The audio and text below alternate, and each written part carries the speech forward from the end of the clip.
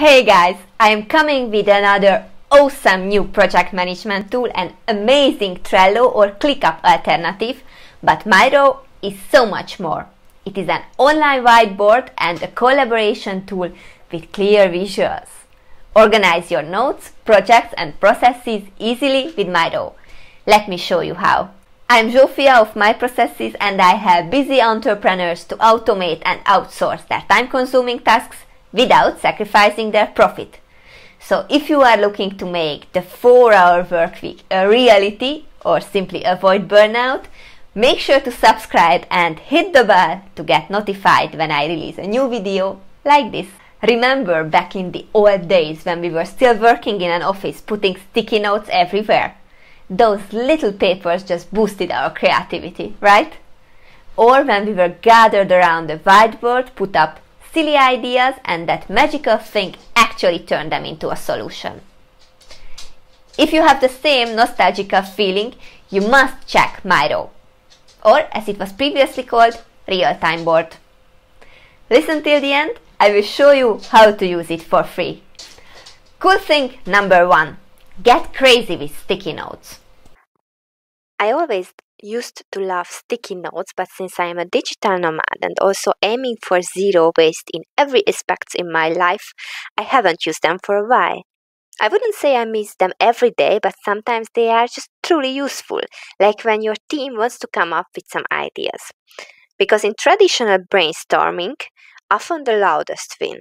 Brainwriting, on the other hand, is an exercise that not only helps introverted people be heard, but encourages more original ideas for everyone in the meeting. So I suggest you to use this setup in Miro. It's already preset, so I just changed the name according to the team members. And then you can set up a live video chat with your team. Then you should present the idea, the issue you are talking about, and set the timer, let's say for 5 minutes. So everyone has 5 minutes to write every ideas. After the timer rang, ask everyone to move their ideas to the next column and give 5 more minutes to improve the ideas of the others. It's very easy to move all ideas. Let me show you how. So I basically just go through all the ideas, move them one column away. Of course, this one is an extra, so I have to move this column to the beginning. And then the people can start and modify the ideas of the others. And once you have already done a few rounds, then with your team, you just look at the ideas, all the improved one, and I am sure you will find a solution here. Cool thing number 2. Set up a team meeting agenda. When managing a remote team, especially an outsourced team, your team meetings should be straight to the point and well structured. This easy and elegant board can help you. First, set up the main topic and then add some more subtopics and make sure to decide about the time frames, which are very important if you want to keep on track. Make sure you put it writing everything you agreed on, so later you can come back to this. If you have difficulties to move with the mouse, I suggest to use this button. With this one using, you can select things and move them individually, while with this hand button, you can move around in the board. If you want to add one more post-it note, this is your point to click on, or simply press N. Here I add a red one because this is an action we need to follow. You can copy these, you can also play around with different options, different colors. You can also add links. You can also change the size. So maybe you need a bigger one. That's too big. Let's go for this one. Let's move it around. So this is how you can work during the meeting, and you can even start a live meeting, a video chat here in Miro if you have the paid version. Cool thing number 3. Dotmocracy. Find a consensus and make decisions within the team by voting with dots. This one is really fun. It is a survey or a polling method where everyone can vote by dots. Everyone has equal amount of dots and they can use in any way they seem it is the best. They can use all dots for one option or share among the options. Use Miro timer down here to set a timer. It actually works only in the paid version. This whole idea works best in cases when you are trying to figure out which project or task should have the priority. So you can add the name of the team members here, and then you can create the ideas. I will use sticky notes here. Let's say I like this color, so I will add this one. It should be a bit smaller. This is idea 1.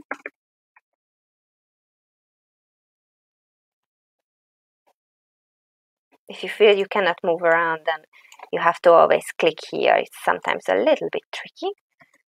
I can copy and paste it with Ctrl+C, Ctrl+V, so I will add idea 2, and let's insert idea, whatever fits best in your case.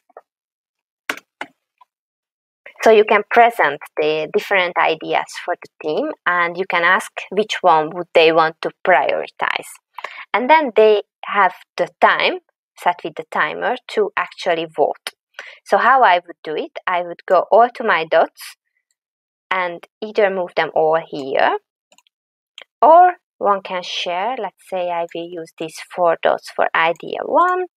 I will add 2 dots for the second idea, and another 2 dots for the third idea, and so on. So in the end of the timer rings, and you only have to count the dots, and please make sure that nobody cheats and nobody copy pastes an extra new dot to vote further for their favorite idea. So yeah, that's cheating. Everybody has the same dots, and every dot qualifies as equal, so the idea that has the more dots is the winning idea, or you can actually come up with a decision among your team. Cool thing number 4. Map a process. Visual process mapping is a key to manage an efficient remote team and to outsource successfully. Watch me behind the scenes how I set up a process. This is how it looks like if I plan a process in Miro. This is my general YouTube management process, and the first thing you see that there are different colors. This is because a color represents a person, so who is responsible for it. So at the first glance, you can see what does the client do, what does a keyword researcher, the video editor, and the process manager do. So this is very clear to them. And let me show you how I change the process if I want to change it. So let's say that we will also outsource scripting. So when the client who has a YouTube channel wants to prepare a video, they don't have to write down the script. We will do it for them. So what I will do, that I will move this area, these steps a little bit forward so something else can fit in. I just delete this arrow. I don't need it. But from this box, I want another arrow. So I will just use it like that, and Miro will allow me to choose. So I will choose this card, but I will actually change it to this kind of card. You see, it's a little bit different. It's not a sticky note. It allows me to put a little bit more details here. So let me just write scripting here. It's slow when I'm sharing my screen. So here you can see it's about the scripting, so I will move it here. From this area I will delete scripting because it will be not the responsibility of the client. Oh well, funny enough, actually I should change these two, which is also fine. I will just move them around. Maybe it would be easier if I deleted the arrows, so I can just move the cards and not the arrows around. Okay, so here comes after the first keyword research, there will be a scripting, and after the scripting, there will be the filming. So if you ever done a YouTube video, you know what I'm talking about. The scripting will be done by someone else. So I will change the color to the color of this person. Let it be this purple, maybe. Looks fine. And let me add the arrows. So here, these blue dots represent an arrow. And if I connect two tables, then they will be connected and then they will move around nicely together. So it's very easy to move them. So I just add the dots and here it is. This kind of card even allows me to add a little bit more details because I can open it and I can add description. I can add assignee, a due date. If it is not a general process but an actual process, then I can even add a due date as well. And there is some option to send feedbacks as well. And if I want to do something like here, some more sticky notes to detail what is the task, then again I will use these little arrows and then it will allow me to add a nice sticky note that I can add some further notes here. So this is how I plan out a process, actually any kind of process. It doesn't have to be, of course, my YouTube process, but anything you can think of, and you can nicely script it.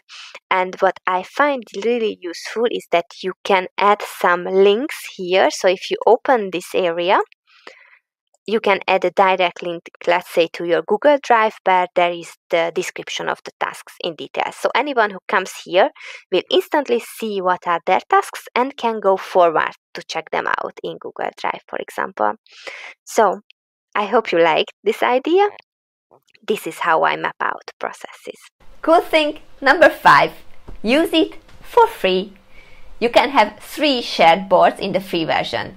Even if you create more boards, you can keep them, but only 3 can be shared. In these 3 boards, your team can comment and chat with built-in tools and see who is working on what in real-time collaboration. Give Miro a try. If you have no time to map out your processes, book a scale-up consultation with me. Hurry up, the spots are limited. Until my next video, stop firefighting and be the creator of your company.